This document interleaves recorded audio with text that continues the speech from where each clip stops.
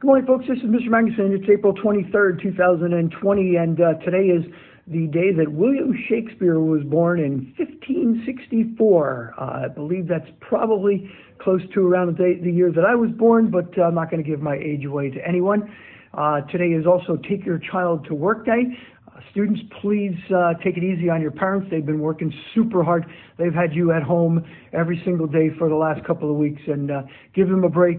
Don't go hard on them, and maybe even smile at them once in a while. But today looks like it's going to be a kind of a gloomy day. It looks like there's some rain coming in, so might want to get outside right now and run around like a lunatic, like your hair's on fire for a little bit, get some exercise, and then get back into work. Tomorrow's Fired Up Friday day for OCS, and we'll be taking the day to do makeup work, etc. So please enjoy the rest of your day, and happy birthday, William Shakespeare.